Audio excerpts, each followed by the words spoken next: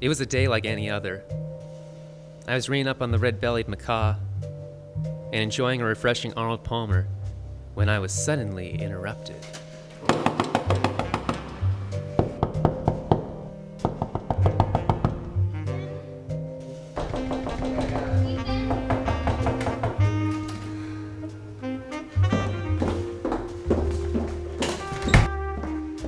Oh my God. What happened? You have to help me. He never came home last night. Who? Chompers. My cat is missing. I'm sorry. Please help me. I took one look into those big eyes and knew that if I played my cards right, this would be one bird I wouldn't be viewing from afar. She fed me some line about how much Chompers also like bird watching, so I headed straight to the park.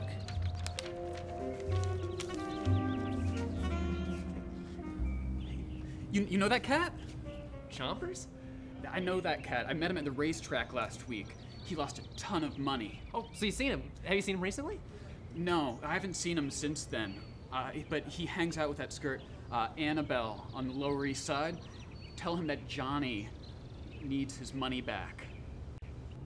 Okay. Tell him. Yeah, thanks. Thanks, Johnny. It was right about then that I realized this was no house cat. He'd been around the block. From the sound of it, a couple times. Told you I haven't seen him in months. Your face says different. Look, I'm trying to help him out. He's in a lot of trouble. I need to get him back to a real family. Okay, I'm not gonna take this crap from you. I don't have much. But at least I have my man. So you tell your boss that this pretty little birdie doesn't sing.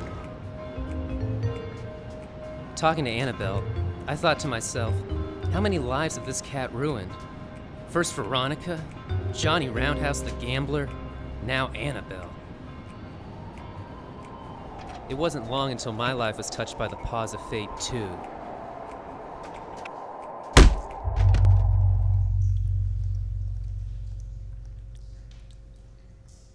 Ethan St. John,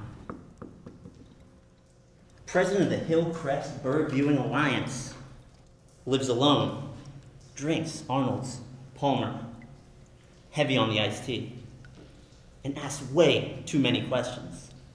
Do you know what killed the cat? I knew the answer, but I wasn't going to give that mug the satisfaction.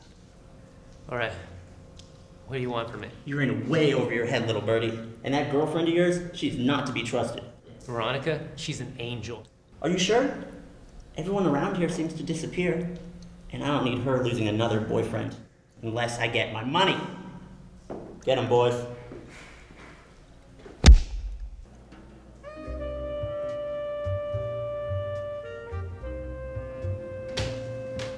You're lying to me. I need answers. I don't know what you're talking about. Yes, you do. I got dragged off by the mob today. I'm just a bird watcher. I'm not built for this. No more pussyfooting around. I want answers. We just wanted some scratch to make life a little sweeter, you know? I didn't think he was gonna go off and pull a crazy stunt like this. No. Okay. Chomps was working as a mule. Cocaine. He makes runs across town, gives a sweet little purr. No one suspects a thing. Yeah, until he takes the drugs for himself, hits the bottle, and shacks up with Annabelle. I thought I owned him. We had something, you know? Never use a cat as a mule. Don't you think I know that? Ethan, please, you have to find him. You don't know what they're capable of. I need an Arnold Palmer.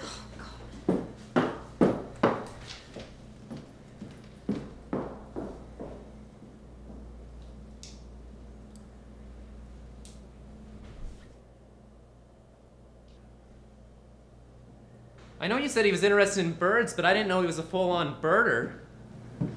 Yeah, he took that. He's an avid collector. He's got scrapbooks full of that bird crap. This is really rare. This is a red-bellied macaw. There's only one place in the city that he could have seen this. Then it hit me like a kilo of catnip. I know where he is. He's at the guest house at the Hillcrest Aviary.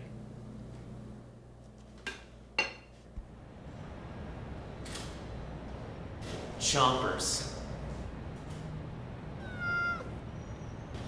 Get away from the cat. Veronica? I can't do this anymore, Chomps. I'm sick of your lies, your gambling, and how could you leave me for Annabelle? I thought you loved me.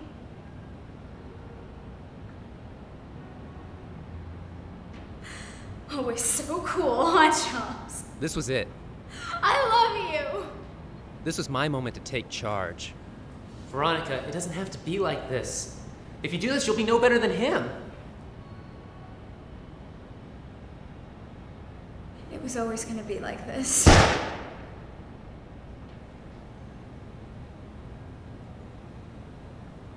Me? Ow.